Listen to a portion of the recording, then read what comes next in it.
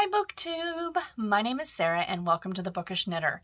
Today I am coming to you with my Harlequin project video for this week. So for those of you who might be new to my channel, I'm going to give a very brief explanation at the beginning of this. I have shelves upon shelves upon shelves of category romance / Harlequin books. Originally I was, kind of collecting like any category romance I could get my hands on. So going back to the old Love Sweat books and Kismet books and things like that. And I've now decided, no, that's just too much. Those are a lot harder to find as well. If I come across them and they're by an author I really like Jill Shalvis used to write for the Love Sweat line, I'll pick those up just to have. But in general, I'm sticking to Harlequin, Mills & Boon. So essentially, like I said, I have tons of shelves of these books. I collect them and I love them. And of course, I want to read them as well. So with this project, every week I pick 3 more books to read off of my shelves. So they are physical books that I do own. So this is great kind of in a twofold way. One, like I just said, it picks the next books for me to read. Now, this doesn't mean that I'm necessarily going to read these 3 books like next week. They're just going to be the next ones that are going to go on my shelf to read. So there's a bookshelf I have over here that you guys can't see on the other side of this hutch. And it is filled, it's a 5-level bookshelf, like a 5-shelf bookshelf. And the bottom 4 shelves are taken up by category romance or Harlequin books. The top shelf is empty, and I have got my e-readers up there. And yes, plural, my e-readers up there. And I also have these books. So as I pick the next ones, I add them. And I don't like, oh, I'm going to read, I read them in the order that I picked them out of. So it's kind of fun that way. And I really do enjoy it. And second fold, this is great because I'm kind of showing you guys books that you may not be aware of, you may not have ever heard of before. So in a way, it's kind of me being able to do a very, very, very small bookshelf tour every week. At least that's the way that I think about it. So yeah, this is going to be a lifelong challenge. I'll be long gone from BookTube and I'll still be doing this every week, like picking some books just for myself. I just won't be filming any videos about it. That's long, long, long in the future. I hope to be on BookTube for a good long time. As long as you guys continue to watch, I shall continue to be here. So anyway, let's get into the 3 books that I randomly picked for this week. So if anyone's curious on how I randomly picked them, because right now my shelves are a mess. As you can see, that shelf is completely empty. So I'm like cataloging and moving, and you're going to see these shelves slowly empty and then move as I catalog stuff on Goodreads. So Goodreads has a function that is called random. So when you're sorting your books, you can sort it individual shelves. So like if you have a shelf called NetGalley Arcs, you can go into that shelf, you can put all the books that you have from NetGalley, like, list them on there. And then there's you can sort it by date added, by date read, by date, by page count, by author name, by title. You also have an option to sort random. So I have a shelf on there called Unread Harlequin Shelf Books. I also have one called Unread Category Books. So in other words, the category romance books that I have, or Harlequins, as I use the term interchangeably.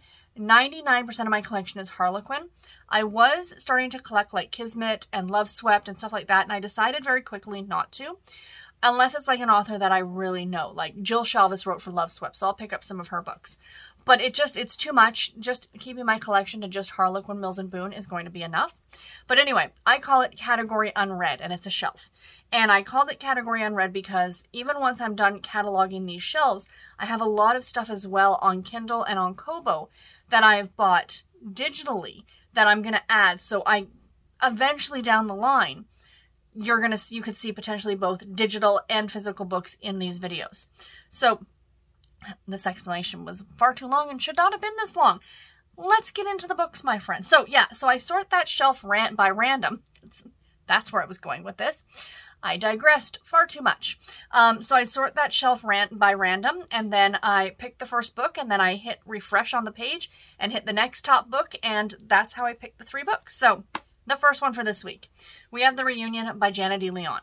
So a lot of you might be familiar with this author if you're cozy mystery readers, because she is very well known for writing the Miss Fortune series, MISS Fortune series, which is set in Louisiana. It's a cozy mystery series, and people absolutely love it. I have never read it. I know her because she wrote for Intrigue way back in the day. So this is from October of 2013. October of 2013, and it is number 1452. So this is the third book in the mystery, what is it called? Sorry, bear with. The Mystery Parish Family Inheritance series. Now, you're seeing on here, it says 2 novels for the price of 1. So this is a chunky monkey. I have not decided if I'm going to read both these books or not. If I do read both of these books, I'm counting them as 2 separate books on Goodreads. Because they were published a year apart from each other originally. So the other book in here is called The Secret of Cyprine Bayou, also by Jana de Leon, of course. And this was published by itself in 2012. The cover, I'll put the original cover up here. I would like to get my hands on this original edition as well. I'm pretty sure the Reunion was only published as this bind-up. I don't think you can buy this book separately. I don't even think you can get it separately as an ebook. I think it only came this way. So yeah, this isn't like it's one of the 2-in-1 books that I like to buy. This is literally the only way that you can buy this book, The Reunion, because it's numbered on the side as a intrigue from way back then with the number and the month and all that other good stuff. So yeah, so let me read the back of this for you. Bodyguard to an Heiress is Tyler Dunham's idea of hell. The steely, sexy ex-Marine has heard and dismissed the gossip about the haunted old LeBeau mansion and its cursed heiresses. Now the middle sibling, headstrong Jolie, has arrived to comply with her mother's will and reunite with her long-lost sisters. Now I'm going to have that song Jolene in my head. Jolene. Okay. But no sooner does she move into the house than Jolie, it's Jolie, not Jolene, falls prey to terrifying threats and mysterious visions. Tyler, though he's sworn off femme fatales, can't deny his feelings for the Creole beauty. Nor can he let passion distract him, because falling for Jolie could be a fatal mistake for both of them. So she really does, with her intrigues, these are not just mysteries. These tend to be like on the spookier side. The more, I don't want to use the term supernatural because they're not supernatural, but you're definitely getting more of the things that go bump in the night feeling to them, that there's a little bit more going on than what meets the eye. So yeah, so that is the first one. The second book, guys, this one was really exciting that I pulled this one off my shelf. It's one I cataloged very recently, but it's one of my older ones. We have Riley's Woman by Janet Daly. So this is an old Harlequin Presents novel, and this is Janet Daly's Americana book number 28. So these are not necessarily, it's a series, but it's not a series. So you can buy these separately. They have had several different editions made of them. Like if you look this book up on Kindle, like to buy it for the Kindle, it will have a completely different cover. It won't denote that it was ever published as a Presents novel for Harlequin. And it's, like I said, it's number 28 in the Americana series. So essentially she wrote a series of 50 books, each one set in a different state. That's what the Americana series is. And yeah, so this is Harlequin Presents novel 231. So this is an oldie but a goodie.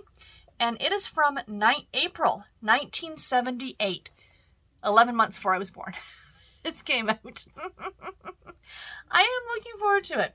Leah was reluctant to leave the mountainside where their plane had crashed for the hostile desert below. We could die out there, she argued. But Riley was part Indian, and she discovered that her strong, resourceful companion could survive in primitive conditions with relatively little hardship. Perhaps this was his attraction to her, this and the intimacy of their isolated situation. But would their return to civilization, as he predicted, diminish the special bond between them? So I feel like already just reading the back of this one might be problematic. This one may be problematic. Now, to my understanding, I think this one takes place in Nevada. But I'm not absolutely certain. Yeah, I will keep you guys updated when I do read it. But like, I'm pretty sure like when I was looking it up, it said Nevada. So there's that one. And last but not least, we have a Harlequin super romance novel. This is Better Than Gold by Mary Brady. This is the first book in the Legend of Bailey's Cove series. Really, really cute cover on this one. So this is number 1888 in the super romance line. Publication date of November 2013. So very similar to the intrigue one. So it says, Mia Parker's restaurant in progress is the best shot Bailey's Cove has at survival. That is, until a 200-year-old skeleton is unearthed on site. It doesn't help that the investigator, sexy guarded anthropologist Danielle McCary, instantly charms her to distraction. And in rumors that the remains belong to a pirate, and that his treasure might be buried nearby, Mia's trapped in the mystery that jeopardizes everything. Despite the risks, Danielle can't resist offering to help Mia, nor can he fight the attraction that reels him in.